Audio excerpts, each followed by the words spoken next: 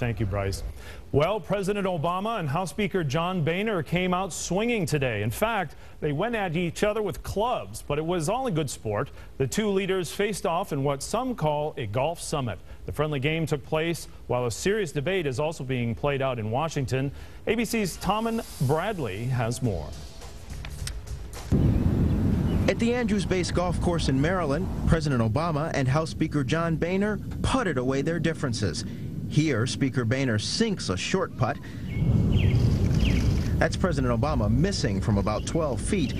From about 15 feet, Vice President Biden drains one. Though their love of golf may have brought them together for a day, the president and speaker could not be further apart on important issues.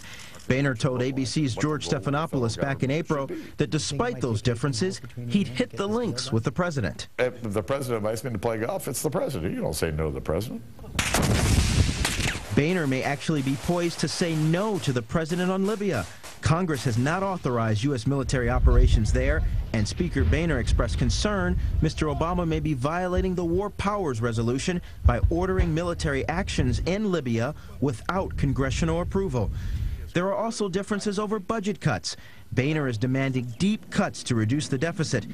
Even though the two leaders linked up for the day, the White House warned not to expect any deals to come out of the golf summit. I think I can say with great confidence that they will not wrap up the 18th hole and come out and say that we have a deal.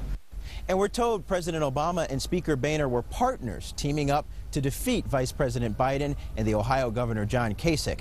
After the match was over, the men went to the clubhouse to enjoy a cold drink and a little bit of the U.S. Open. Tommen Bradley, ABC News.